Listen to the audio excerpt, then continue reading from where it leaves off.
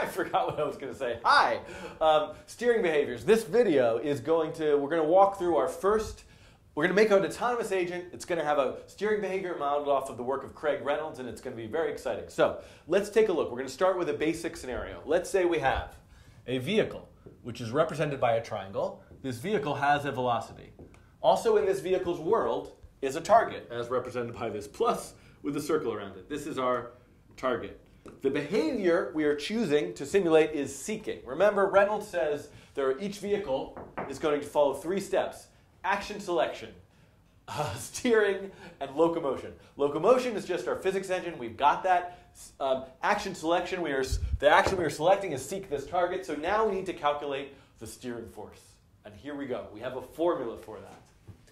Steering, and this is like the greatest formula ever written I just love it. It's so beautiful, so simple, and yet so powerful. It's just like a happy formula. I mean, look at that. Steering equals desired minus velocity. I can do that. It's subtraction, right? So this is going to be our formula. Steering equals desired minus velocity.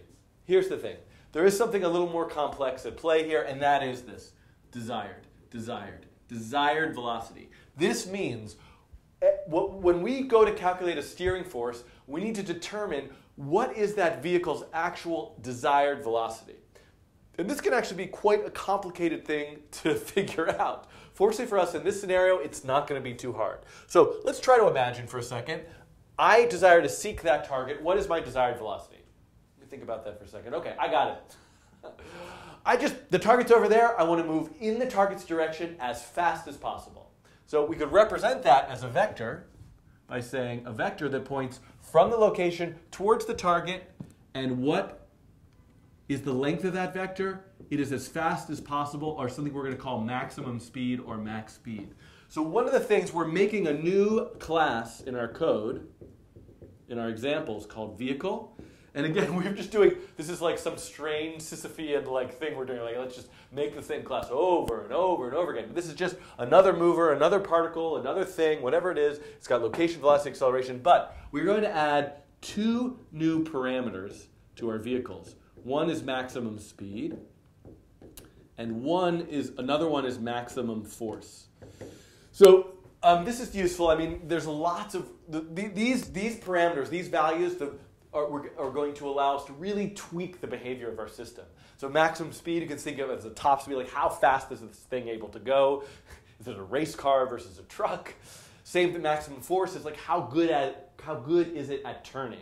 What's its handling? A car racing example is a perfect scenario for this. Hopefully you're thinking of some more creative use. But car racing, we have a car as a maximum speed and a handling. That's what these variables are going to control. But this is how we're going to calculate our desired velocity. So once we have our desired velocity, we need to apply a steering force. Now, deep breath and pause for a moment. And stand over here and look at it from this direction.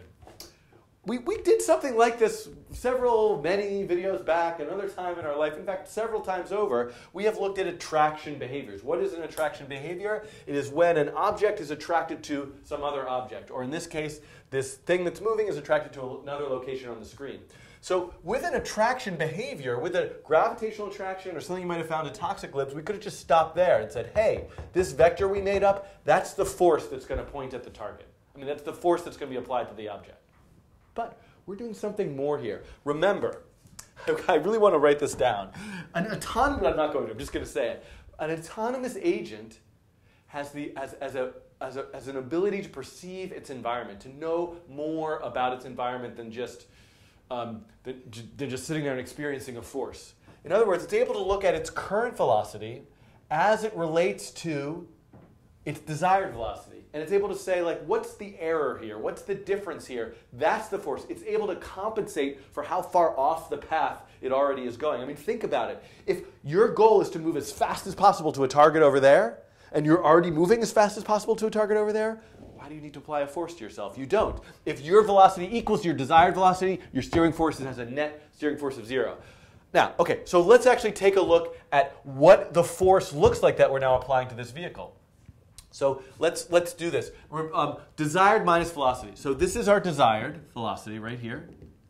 And remember, when you add vectors, you put them end to end. So that's desired. And now this is our velocity. If I were adding it, I would put the velocity over here. But to subtract it, I just need to reverse the velocity's direction and put it and point it the other direction. So this is desired minus velocity. And this is the resulting vector that we get.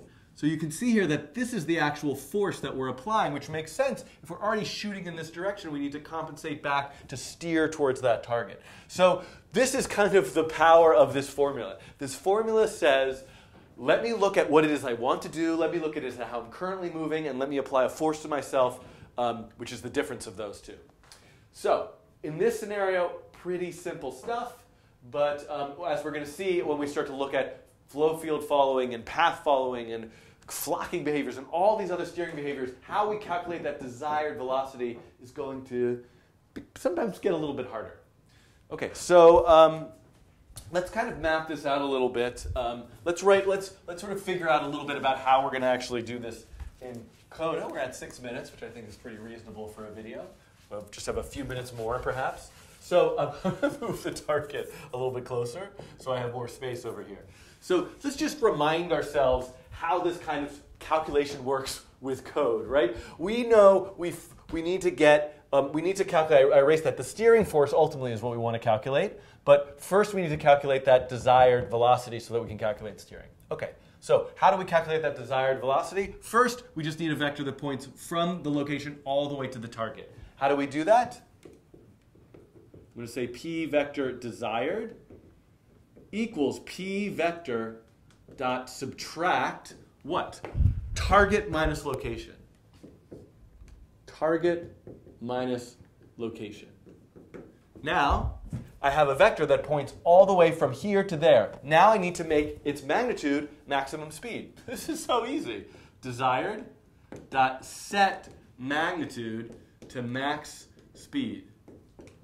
Now, behind the scenes, what's happening here is that vector gets normalized and then scaled. Normalized to a length of 1, multiplied by maximum speed to scale to maximum speed. But here we have a quick function in the processing p vector class, set the magnitude at maximum speed. Once we have this, now we just need to apply Reynolds' brilliant formula, p vector steering equals p vector dot subtract, what do we now want to subtract? Desired minus velocity.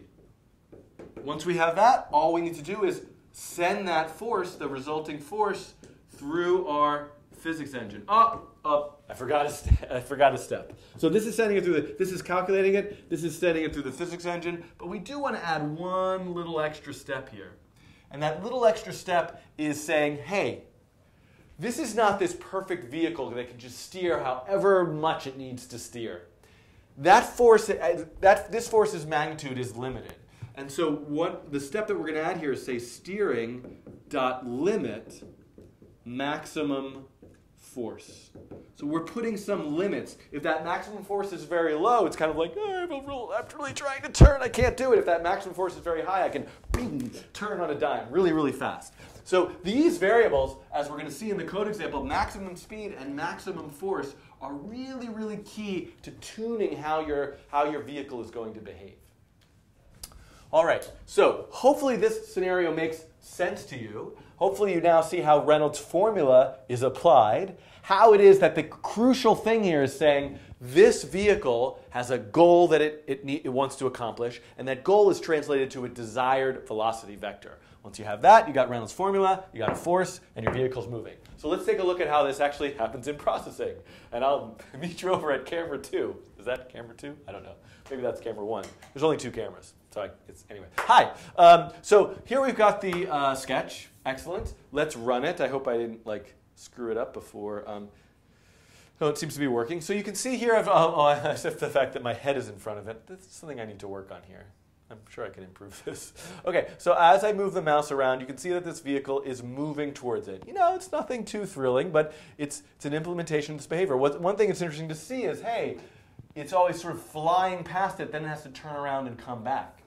This is something we're going to investigate in the next video when we start to look at an arriving behavior, what it means for that vehicle to slow down and stop when it reaches the target, which is something I want to look at, I think, at this point in the next video. Although, if you're looking for an exercise, that might be something you try to implement just on your own, come up with a scenario for that before you move on.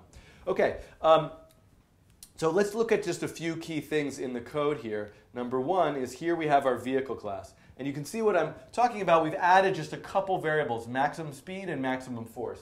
And not to overemphasize this point, but if I make that maximum force really, really large, you can see how this vehicle now is able to just instantly turn. And one of the things that that I want to emphasize here is that you have to ask yourself a question like, why are you doing this in the first place? Is your goal to have something just move as fast as possible towards a target? If that's your goal, then maybe then maybe you don't need all of this elaborate steering force stuff. You could just like set its velocity, head it straight there. The point of what we're doing is to create this kind of lifelike and improvisational movement. And the fact that we have these parameters, maximum speed and maximum force, really allows us to have a wide range of possibilities. Are we modeling a cheetah or a turtle or a ant or a tricycle? I don't know. There's so many possibilities, and how the system behaves, can be affected by these parameters. And so, so that's I think mostly all that I wanted to show you. Oh yeah, let's just take a look and just prove the point that here we now have a function in our class which receives a target. We make our desired velocity, which is target minus location. I did it in 2 steps here, normalized and scale by maximum speed. But actually, we can just, as we saw over here, we can simplify that by saying set magnitude.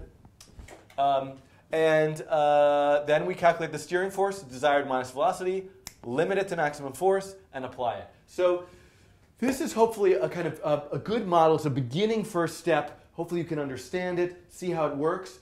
Your real project here is to come up with your, why are you doing this? What are you building? Why are the things moving? What are the goals of the elements in your system? And how can you translate those goals into desired velocities? So you might have some creative idea here that you're already ready to explore, come up with your own way of calculating a desired velocity and then translate that into steering. But if you're looking for an exercise, in the next video, I just said this, we're going to change the desired velocity so that it slows down, so that it's the closer it is to the target, the smaller it is. That's the arrive behavior, right? When I'm close to the target, I desire to be moving very, very slowly at that point.